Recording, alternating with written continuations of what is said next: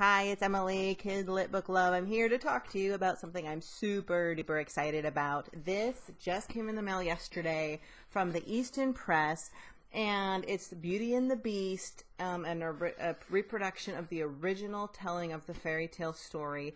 And if you're not familiar with the Easton Press, they make these beautiful leather-bound sort of antiquarian reproduction books.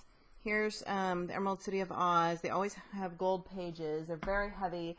And you go to their website, eastonpress.com. They do have some children's books, stories. Right now they have a set that I want so bad. It's the Classics of Enchantment 4-book set, a box set of beautiful children's stories. And there's The Princess and the Goblin, which I will do a review about, which I just read the other day, a different copy. And they have The Water Babies, Peter Pan, and The Enchanted Castle. I want that so bad, but it's like $200, but it's on my wish list soon.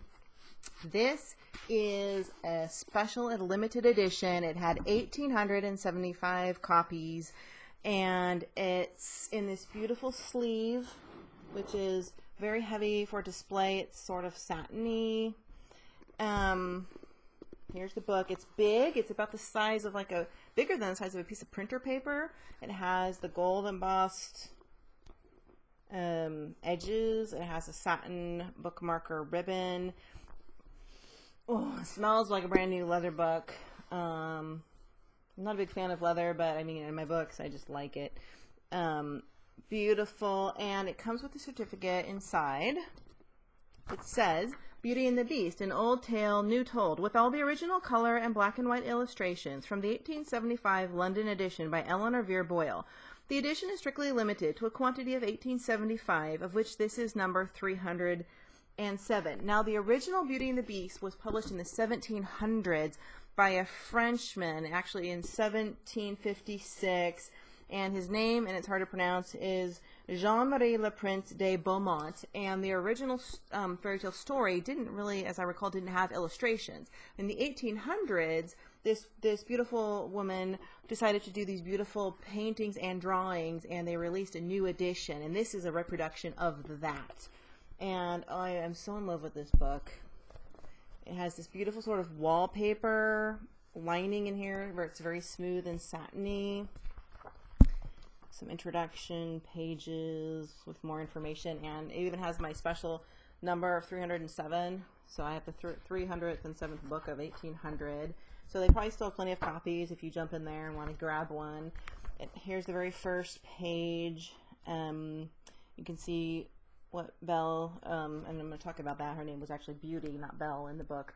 One cold March day, the little maid ran down to the outer court with her new scarlet cloak to wrap her friend, the old watchdog, in. So it has, these little, that was just the entry, and then it has a list of illustration plates, and then we have the beginning of the story here. And I like how they formatted it sort of in these sort of calligraphic boxes, and it does have the original illustrations from the 1800s that this woman did in that retelling and reprinting of the story. It has, black and white, a lot of illustrations throughout. Beautiful, beautiful. I can't tell you how much I love it. The back also has the gold pages. And here's the sort of happily ever after. So the thing with Beauty and the Beast, whatever you think you know about Beauty and the Beast from the Disney movie is really not the case. So wipe that out if you're not familiar with the original story. And if you've read Grimm's Fairy Tales, which was after this original, way after this original printing, they're very dark, and this does have a bit of darkness, very much a sense of the gothic, the grotesque, and, it talks about death and dying. There's monstrosity and kind of ogreous kind of, and, doppelganger kind of themes in here. But it's very different. So Beauty was, in the movie, Disney, of course, is what you probably think of Beauty and the Beast, or the show. Belle, which is really Beauty, I'm going to call her Beauty, it's the real name. She has a father who's like a merchant, and in the movie you see her, happy, running around with books, and her father has this store. Well, in the book, this is not the case. So there are she has like several sisters and several brothers, and she is the beautiful one, and all the other sisters are ugly.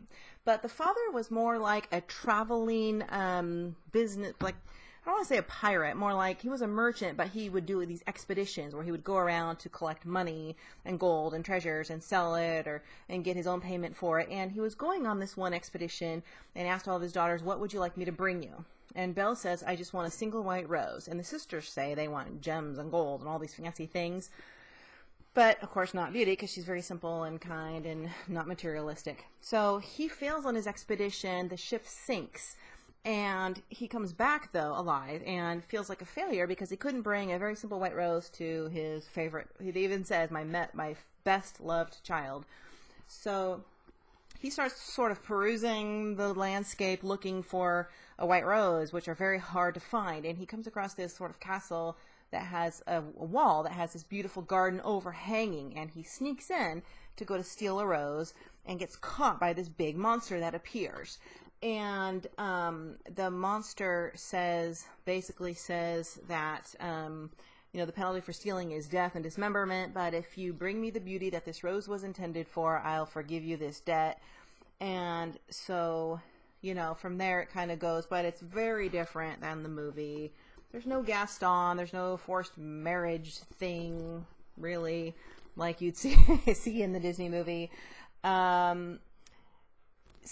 There's a similar, you would recognize some of the story, and the language in here would be difficult for a younger child, unless you're going to read it to them, because there's a lot of sort of like Shakespearean type terminologies and medieval, you know, hence and whence and things you'd see in the Fairy Queen that are a little bit more complicated. You know, younger children wouldn't be able to read. I would definitely say this is for adults, high school, fine book lovers, unless you want to read them the original if it's a younger child. But it does have a little bit of darkness in it.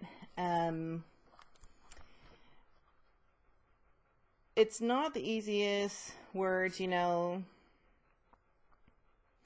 "Now are we in the most evil plight," said they, "that our sister, younger than we, should go, thus apparelled in silken stuffs, and live in a king's palace."